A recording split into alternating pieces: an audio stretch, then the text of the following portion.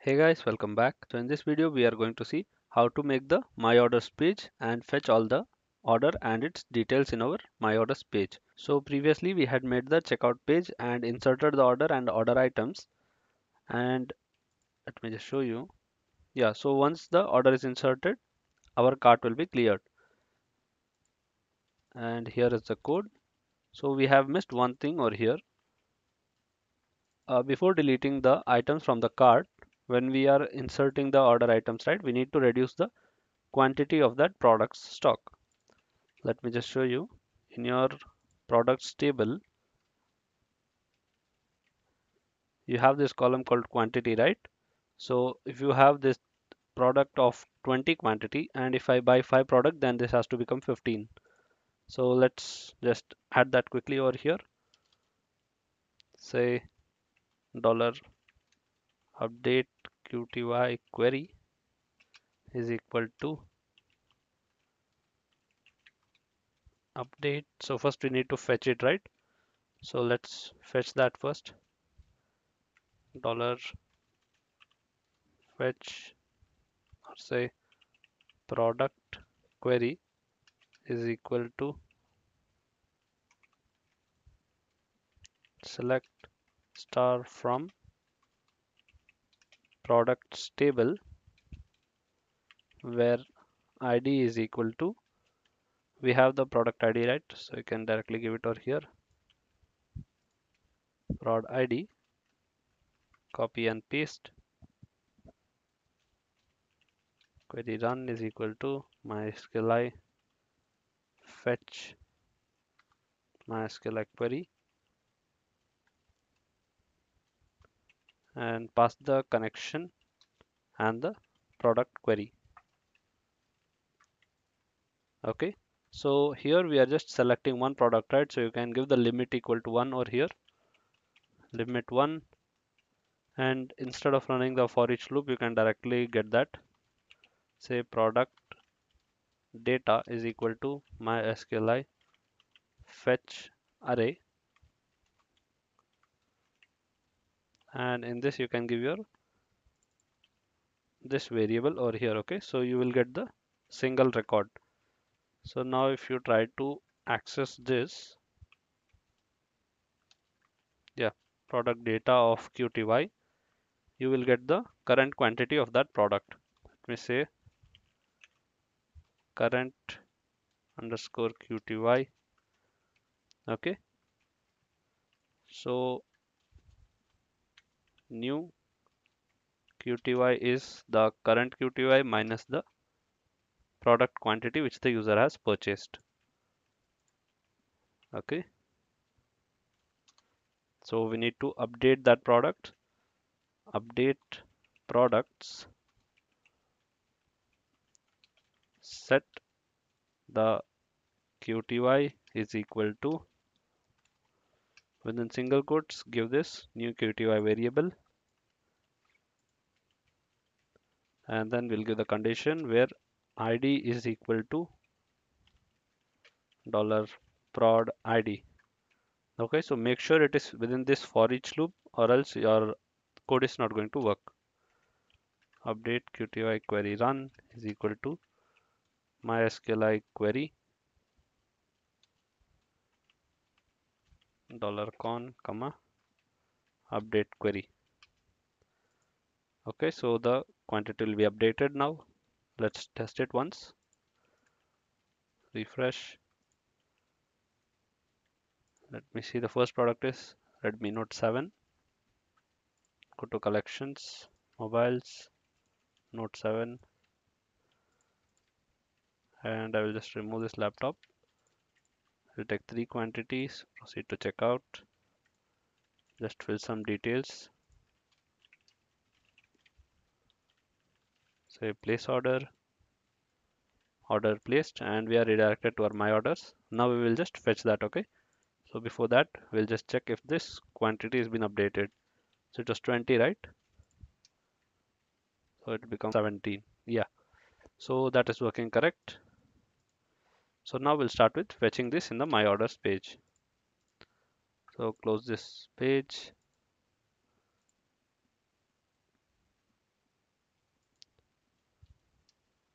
and here is my orders page. So over here we have the user functions, right? We'll write the function over there and then call it over here. You can directly write it over here also, that's not an issue, but your code will get a bit messed up. So we'll just maintain it in this page itself. Okay.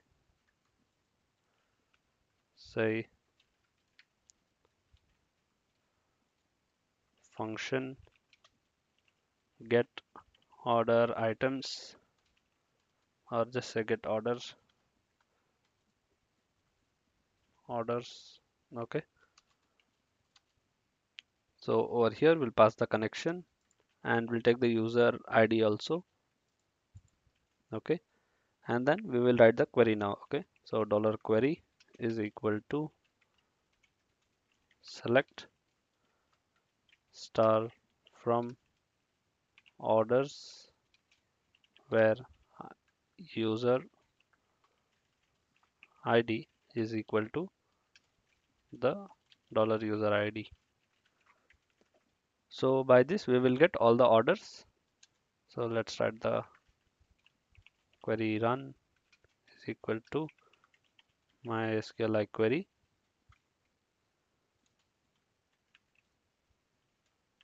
$con $query. Okay, and we have to return this. Yes, so copy this and go to your my orders page, and over here you can just open PHP, close PHP, get orders, and store this in a variable. $orders is equal to get orders. So if $orders, so MySQL num rows of $orders is greater than 0, then we are going to show that. Else we are going to say else echo no data available, or say no orders yet, whatever. So if the order is there, then we are going to loop through it, say for each. Okay, and in this for each we are going to pass the orders. We don't require the key, say as item. So we will display the thing in a table view, right? So first we need to create the table body. So let's do that over here. Say table and t head. So the heading is going to be ID, and then the tracking number, and the price. Let's keep the date and time. Okay, let's say date, or you can keep ordered at or ordered on, anything. And what else you can keep? Let's see in our orders table. Have the tracking number and payment mode. All these things we can just show in the order view. So this much is enough to show over here. So once the t head is done, we'll open the t body, then tr, and then td. Okay, control X.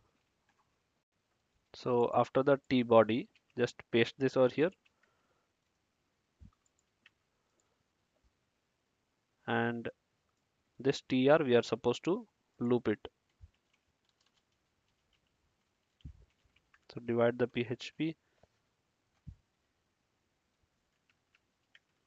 Okay, so this, and the first td we have the ID, right? So just copy this, say $item of ID,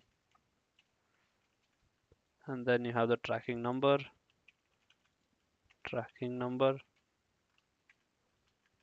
and then the price and the created at. Okay, and one button over here, let's say view, or you can say, yeah, keep view over there, and over here we'll keep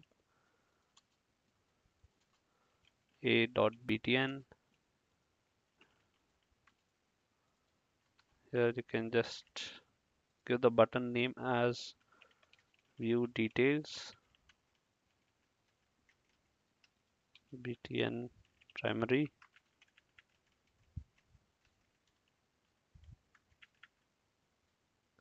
and in the else part just copy this and divide php,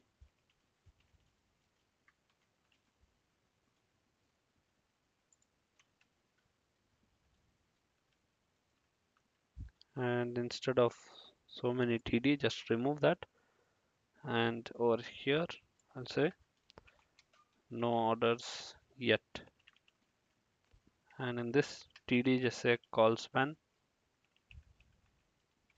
is equal to, we have 5, right? Yeah,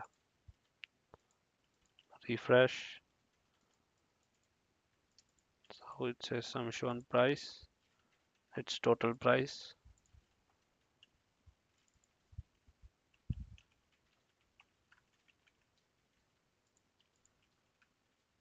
Yeah, and this table will just add some class to that. Table bordered, table striped. Yeah, so we have fetched the order list over here. So next time when you just place an order, you will be redirected over here and your order will be showing over here. Or if you want, you can just print this in a descending order. So you can just do that over here. A order by TESC, I mean ID. Yeah, now when you refresh, you will get it in the descending order. So that's it in this video, guys. We have seen how to make the my orders page in PHP. So thank you for watching this video. Please like the video and subscribe to the channel. Thank you.